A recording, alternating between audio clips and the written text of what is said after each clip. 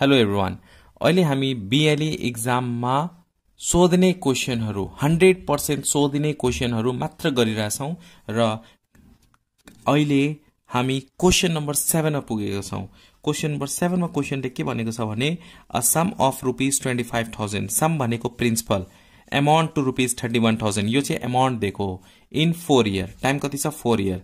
Number ए मा के find out गर्नुपर्ने फाइन्ड द इन्ट्रेस्ट रेट हामीले यहाँनेरि के फाइन्ड आउट गर्नुपर्ने इन्ट्रेस्ट रेट फाइन्ड आउट गर्नुपर्ने हुन्छ यहाँनेरि। So some of ₹25,000 so number ए मा हामी के लेख्छौं यहाँनेरि सम भनेको प्रिन्सिपल इज इक्वल टु कति छ 25,000 छ। Amount to rupees this amount कति छ amount is equal to ₹31,000 in 4 year time is equal to कति छ T is equal to 4 years. अब हामीले के निकाल्नु पर्ने फाइन्ड द इन्ट्रेस्ट रेट हामीलाई इन्ट्रेस्ट रेट निकाल्नु पर्ने are is equal to what. अब इन्ट्रेस्ट रेट निकाल्न फर्मुला के हुन्छ I into 100 divided by P into T तर यहाँनेरि आई छैन। So first of all we have to find out I को फर्मुला के हुन्छ I is equal to A minus P A को भ्यालु 31,000 माइनस पी को value 25,000 when you subtract this two we get 6,000 so interest कति आएको छ यहाँनेरि 6,000 आएको छ र हामीलाई रेट अफ इन्ट्रेस्ट निकाल्नु पर्ने आर निकाल्नु पर्ने। सो आर को फर्मुला के हुन्छ I into 100 divided by P into T I को भ्यालु कति छ I is equal to 6,000 into 100 divided by P को भ्यालु कति छ 25,000 into time t is equal to 4 years. Let's calculate 30 cancel 25 4 is 100 4 and 4 also cancel so we can get here 6%.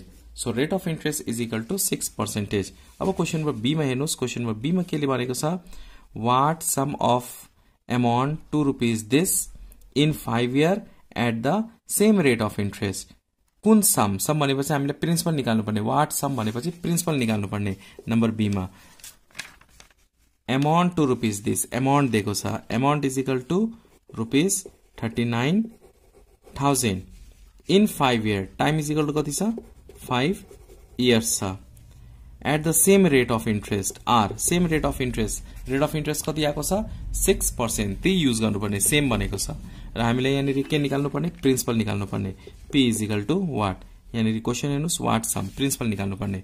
Okay now let's do it principal को formula के हुन्छ अब p is equal to now p is equal to formula के हुन्छ a into 100 plus t r त्यही formula use गर्ने a into 100 divided by 100 plus t r। अब p को भ्यालु निकाल्नु पर्ने छ p राख्ने a को भ्यालु कति छ 39,000 write down here 39,000 into 100 divided by 100 plus t r t भनेको 5 r भनेको कति छ 6।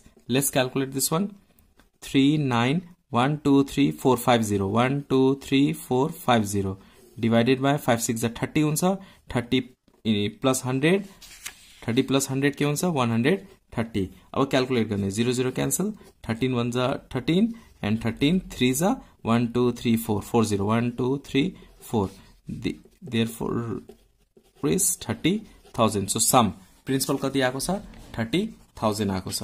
Okay now look at question number C मा क्वेशन के भनेको छ भने find the ratio of principal. अब यो दुईटामा रेशियो अफ प्रिन्सिपल निकाल्नु पर्ने प्रिन्सिपल को रेशियो निकाल्नु पर्ने पहिला प्रिन्सिपल कति थियो 25,000 अहिले प्रिन्सिपल कति छ 30,000 यो दुईटाको रेशियो निकाल्नु पर्ने।